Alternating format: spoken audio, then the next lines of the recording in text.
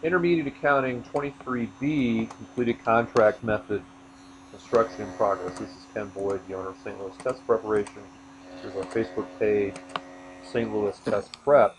And what I wanted to do was continue with the example that I was working on up here.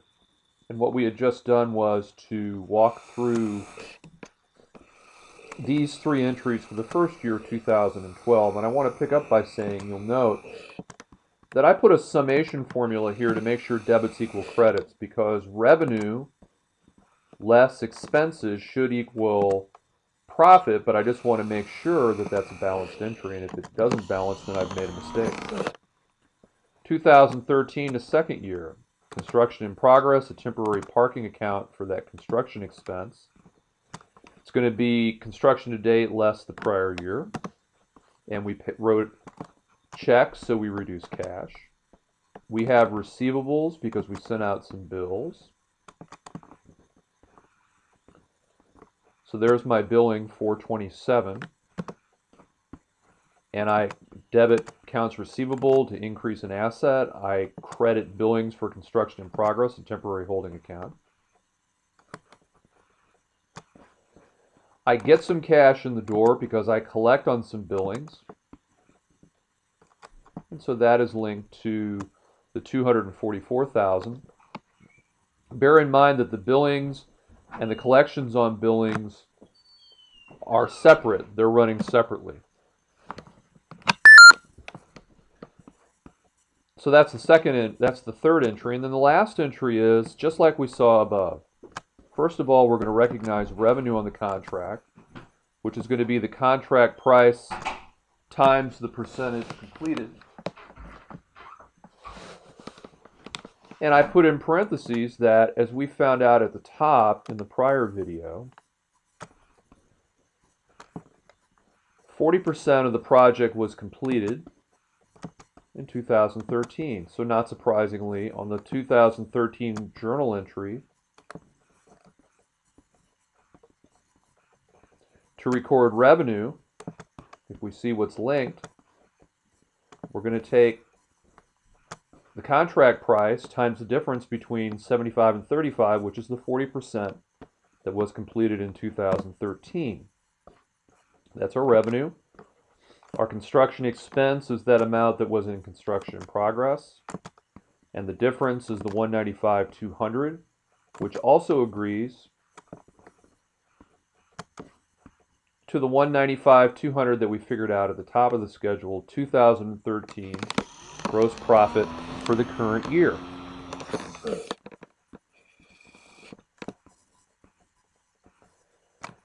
So those are the three entries for 2013.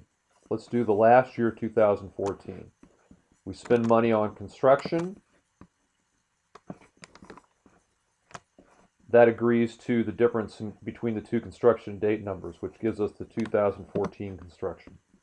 And we wrote checks, so we credit cash. We billed some people, so we create a debt. We debit an asset account called accounts receivable. That agrees to the billing number at the top, 854. And we credit an account called billings construction in progress. We get cash in the door because of cash collections. That's linked to the cash collections on billings 2014, the 756. And we have a receivable. And then finally our last entry, the long-term contract, revenue. The credit to revenue is the contract amount, 1,464,000, times the difference between the 100 and the 75%. It also agrees to, I say at the bottom here that we completed in 2014 25% of the work. That also agrees to that amount right here, 25%, the completion by year that I figured out, the difference between the 100 and the 75.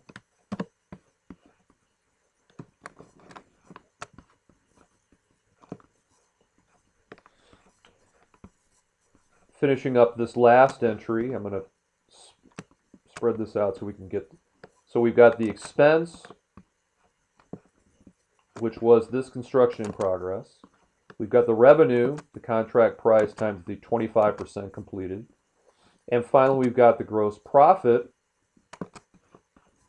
which was figured out on the prior video, the 140,300.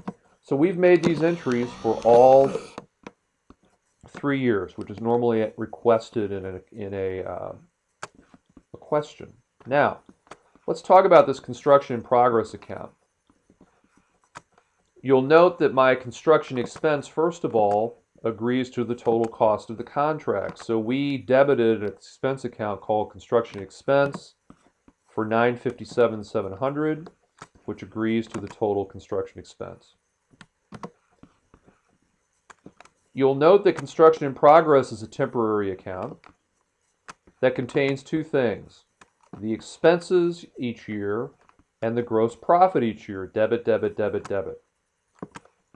You'll notice also that billings for construction is a temporary account, and we were credit, credit, credit what we billed, and you'll see that the sum of the credits in billings construction, $1,464,000, and the sum of the debits for construction in progress is $1,464,000. So to clean out these two temporary accounts, we have a closing entry with construction in progress and billings. We're going to credit construction in progress to bring the balance to zero. We are going to debit billings in progress to bring that balance to zero. And so at the bottom of the page, I have closing entry, billings in construction, $1,464,000 debit, construction in progress, $1,464,000 credit. I say here that both accounts are adjusted to zero at the end of the project, and the reason is there's nothing in process anymore. Nothing in process anymore. The last thing I did was I linked, just so it's up here,